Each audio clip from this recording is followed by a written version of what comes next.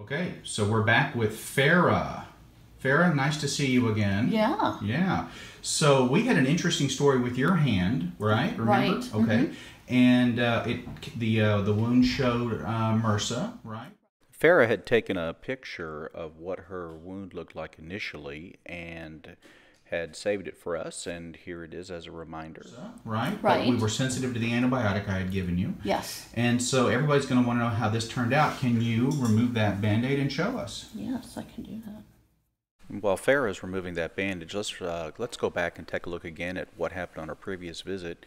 You can see here after the lesion's been anesthetized, we used a number 11 blade to attempt an IND, but instead of an abscess, we found an eschar and a wound that, again, turned out to be positive for MRSA.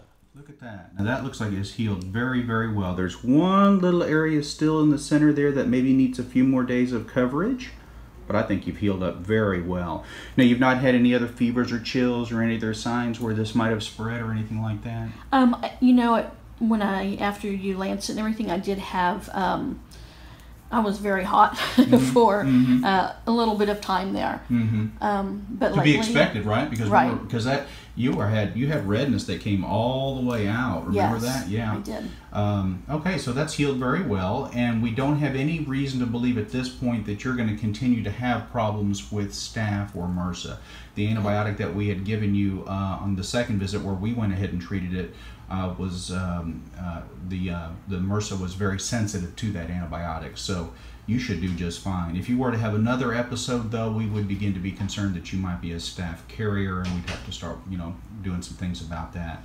But I think you've done very well. I'm going to give you a prescription for a scar cream, a prevention cream, so that we don't see a big scar. Anytime you have a wound like that that heals, we want to go ahead and be sure that we protect it from the sun. One of the components of the scar cream is a sunblock. And if we protect it from the sun, it's less likely to darken and therefore become more visible and more evident. So that's one of the things to keep in mind. Okay. Anyway, you've done great. Thanks for letting us follow up. We had some people that want to know how Farrah did. Okay. All right.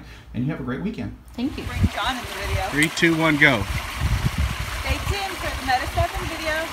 We're rolling. Tell us about Meta 7. Okay, I've been on the Meta 7 now about 2 months. I feel real great. After the first 15 minutes, I feel like I get a good boost of energy.